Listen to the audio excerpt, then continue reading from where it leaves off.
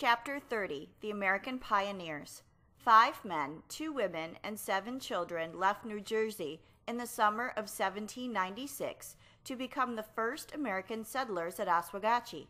Their hardships began at Schenectady, where they hired 3 boatmen. The leader was one of the small New Jersey group, Nathan Ford, Samuel Ogden's agent, who in 1780, at the age of 16, was Assistant Deputy Quartermaster General in the Revolutionary War. The group included, besides 32-year-old Ford, his Negro slave Dick, the 10 members of the Lyon family, John Lyon, 43, his wife Martha Babbitt Lyon, 37, their 7 children, Louis, 14, Aaron, 12, Sarah, 10, John Jr., 9, Stephen, 6, Harvey, 5, and Elizabeth, 2. Rachel Lyon, 16, Lyon's daughter by his first marriage, Thomas Lee, 32, and Richard Fitzrandolph, 35.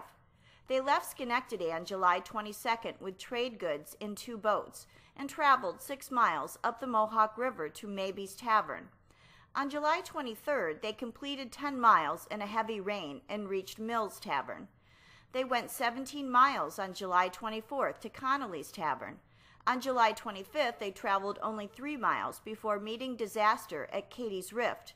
One boat carrying dry goods hit a rock and sank until the top of the cargo was 5 inches underwater.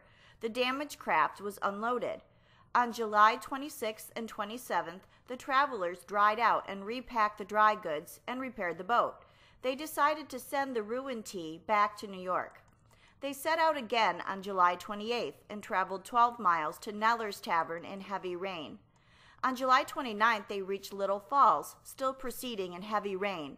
There they left the tea to be returned to Schenectady and thence to New York. Also returned were 2 casks of wet powder. On August 1st at Fort Stanwix, they anticipated no trouble between there and Fort Oswegatchie, where Mr. and Mrs. Tuttle, hired by Ford, were preparing quarters for the little group.